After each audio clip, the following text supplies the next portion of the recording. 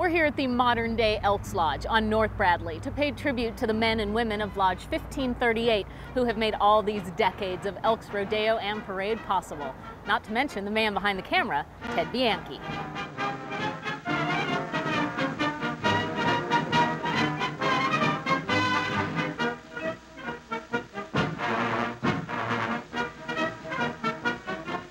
These fine past exalted rulers have helped make our Elks Lodge one of the finest in Elkton.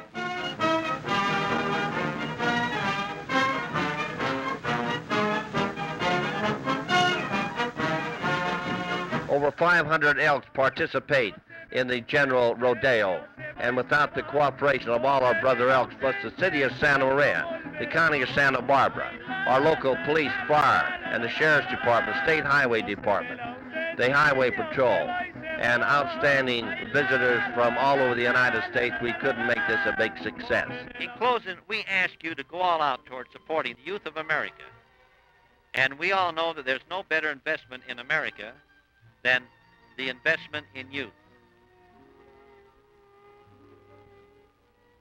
On behalf of the Benevolent Protective Order of Elks number 1538, I want to thank you all for your wonderful cooperation in the past.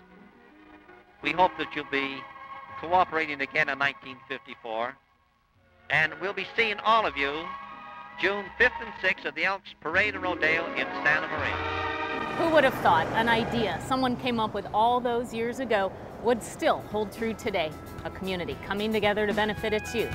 I'm Katie Marzillo. Thanks for joining us on our journey remembering rodeo.